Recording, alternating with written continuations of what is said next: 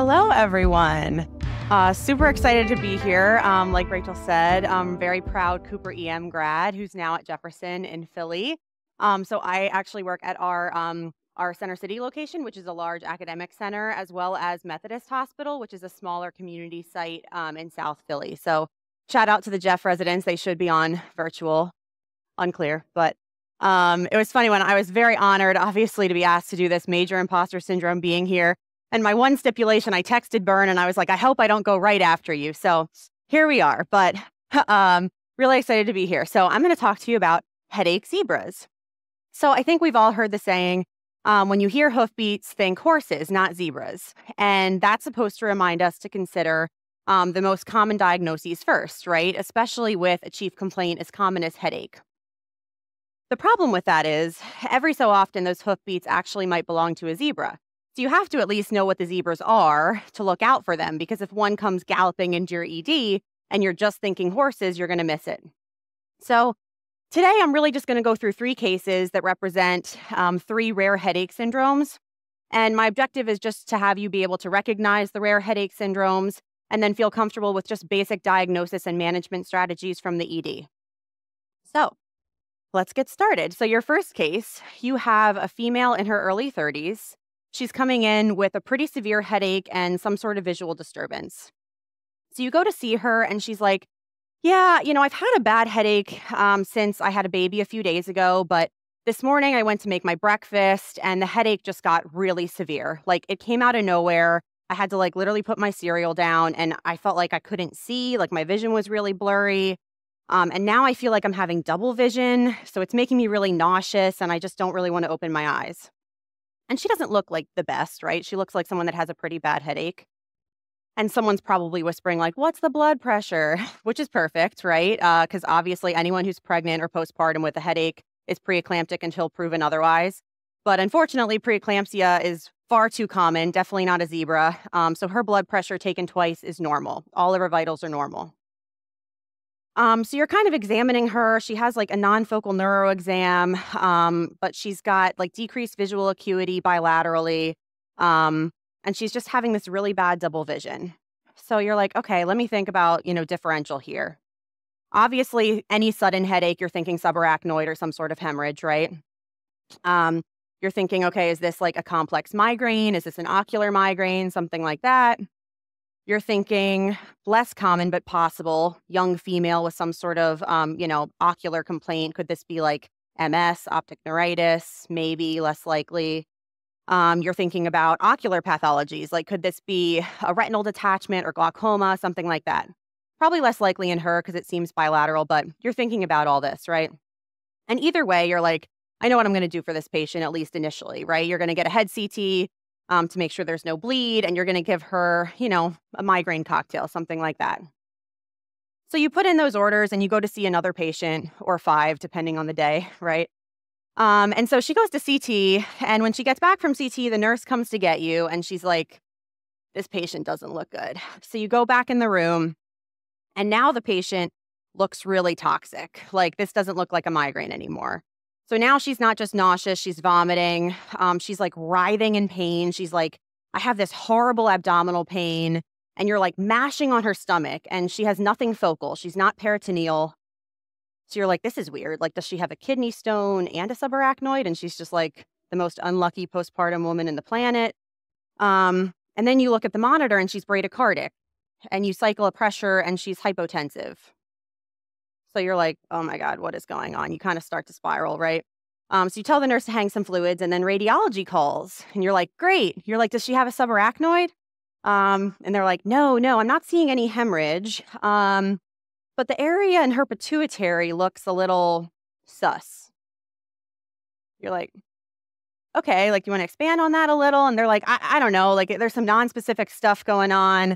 I'd recommend an MRI. So you're like, okay, great. And the final read comes in as something no acute intracranial hemorrhage, non-specific findings in the area of the pituitary, recommend MRI for further characterization, correlate clinically. And you're like, well, I'm trying to correlate clinically. I don't know what's going on with her, right? But then you start thinking and you're like, thinking back to med school and you're like, something going on with her pituitary and her hormones. and this sudden headache. Anyone have any idea what this might be? Literally can't hear that, but what'd you say? Yeah. So Sheehan syndrome or pituitary apoplexy. So total zebra, right? Has anyone diagnosed anyone in the ED with this? No? Maybe one in the back. So pituitary apoplexy occurs when there's a sudden hemorrhage or infarction of the pituitary gland. Pregnancy, if you didn't know this, is a disease. So it puts you at risk for many things, to say the least. So during pregnancy, your pituitary gland actually enlarges just as part of the physiologic process. So that in and of itself puts you at an increased risk. And then any sort of postpartum hemorrhage, whether it's from a vaginal delivery, C-section, that also puts you at risk of spontaneous like pituitary necrosis. So if you have a patient that is postpartum that had a hemorrhage with spontaneous pituitary necrosis that has pituitary apoplexy, that term is called, like that syndrome is Sheehan syndrome. So you might remember that from like step 1, very board testable. This is hard to diagnose, right? And we're often probably not making it in the ED, but it's possible. 75% of patients have some sort of significant visual deficit. And it's normally not just like, 20 out of 40, like mild decreased visual acuity. It's normally like a very distinct diplopia or even a hemianopia where like they can't see out of the left side of both of their eyes. So it's really important that you don't just do like visual acuity, you do visual field testing, you check in ocular pressure, things like that on these patients. And you're going to get a CT in everyone here, right? Not because you're not putting in the indication like, please look at the pituitary, but you're going to get it because you want to rule out a mass or a hemorrhage, things like that. A lot of the times, they will see some nonspecific changes in the area of the pituitary, so that might tip you off if the clinical picture fits. But even with a normal head CT, you still need to get an MRI to confirm the diagnosis. And then these patients, you're going to give them IV steroids, so hydrocortisone, and that's to prevent or reduce the adrenal crisis or insufficiency. So almost all patients that have a sudden pituitary hemorrhage or infarction, their pituitary just stops secreting ACTH, so their cortisol level just drops really suddenly, and that precipitates an adrenal crisis. So in this patient, that was why she decompensated. She was vomiting. Patients might have really bad abdominal pain, but a non-focal exam. And then the bradycardia, hypotension, that all kind of fits in that syndrome. And then beyond steroids, this is really important that they are basically at a large academic center that can coordinate multidisciplinary care. So neurosurgery needs to be involved early because depending on the degree of that the hemorrhage has like mass effect on the optic nerve, they might want to pursue surgical decompression. And then they'll often want to involve ENT because if they do a transsphenoidal approach, they'll need ENT for that. Then they'll want endocrine involved for hormone replacement recommendations. They'll want optho involved. And then if the patient's postpartum, MFM will often be the primary team on the patient. So all that to say, you don't necessarily need to call all those consults in the ED, but if you're at a small community site, you want to get this patient transferred so they can get that multidisciplinary care. Oh, that happened. I swear I pressed it once. Oh no, don't look at the rest. Okay. It's like it's going to give it away. I only have 3 cases. Okay, I'm pressing it very lightly. Okay. So takeaways, if you have someone that is either postpartum, other things, if someone has a known pituitary adenoma, that can put them at an increased risk for this, or anyone on blood thinners or recent surgery or trauma. Try to think about this. And when in doubt, give some IV hydrocortisone and see if they get better. Okay, case 2. So you're kind of stalking the waiting room and you see a 42-year-old female check in and her chief complaint is entered as thunderclap headache. And then her vitals go in and her vitals are stone cold normal. And then she's triaged as an ESI 4. So what's the first thing you do? You roll your eyes, right? You scoff. You're like, who's in triage today? You're like, why couldn't they just write headache? Like, who's writing thunderclap headache as the chief complaint? And then you're like, all right, let me actually like chart review this person. So your CABCs, as Dr. Byrne might say, right? So you're chart reviewing and you're like, okay, that's interesting. She's been here multiple times for this. So she was here a few weeks ago. The documentation was a little sparse. You know who you are if you're the sparse documenter. So it's hard to tell, but it wasn't documented as a, worst headache of her life. Some sort of migraine type of thing. She got a migraine cocktail, got better, went home. And then 2 weeks ago, she came back, documented worst headache of her life. She said it happened around 8 a.m., like before she went to work. And then by like 8:15, it was done. So she thought, okay, well, I don't really want to take off work. I don't want to use my PTO. So she went to work from 9 to 5. But then she came to the ED because she was like, this is literally the worst headache I've ever had in my life. Like, I felt like something had to be wrong. So I wanted to come in and get checked out. So on that visit, she had the whole gamut, right? She had labs, she had a CT, she had an LP that was a champagne tap, of course, right? All totally normal. She got a migraine cocktail again. She didn't have a headache when she was in the ED, but she felt better and she went home. So now she's back. And at this point, you're like, okay, 2 buckets. Like, this person is either like cuckoo for Cocoa Puffs or they like need an MRI and something's actually going on, right?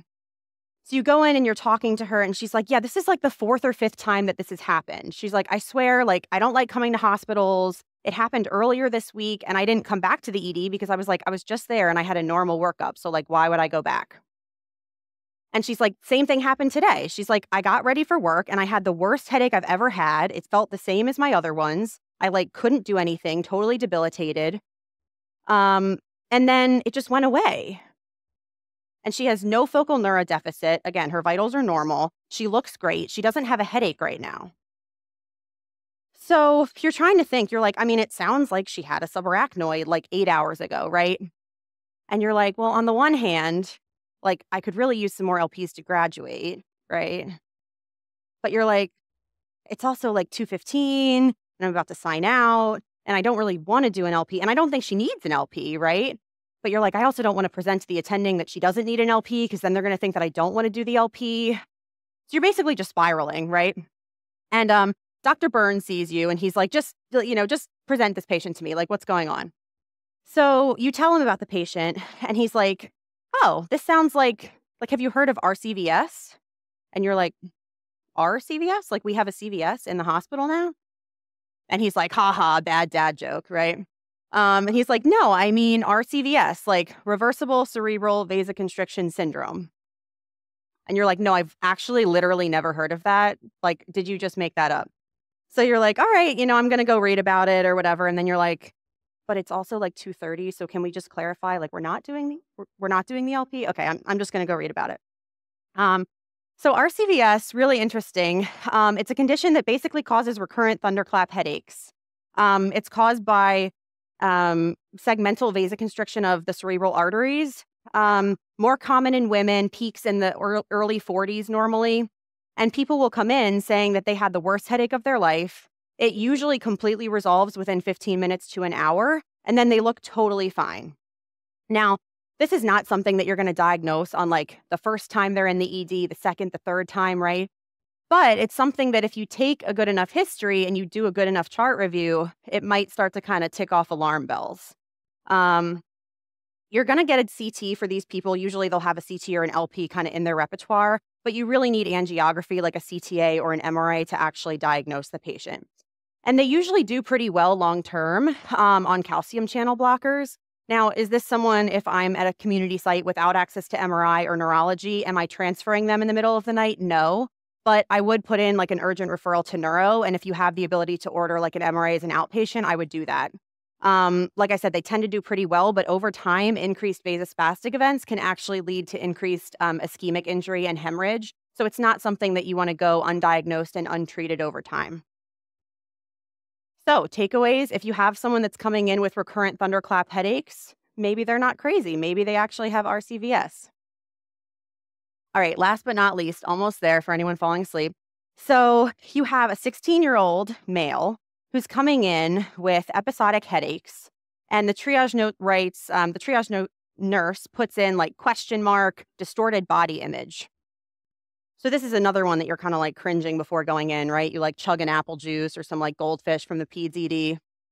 And you go in and the mom's like, yeah, I don't know what to tell you. Like, Joey's a great kid. He just keeps getting these headaches. And like, I give him Motrin and Tylenol and I don't really know if it's getting better. And he like his weird is just mood, like his mood is weird, which is odd for him. He like does well in school. I don't feel like he's skipping out on anything. He doesn't play sports. He hasn't had a concussion, no medical history. So you're like, okay, you ask mom to leave the room. You're talking to Joey. You're like, what's going on? And he's like, you're going to think I'm crazy.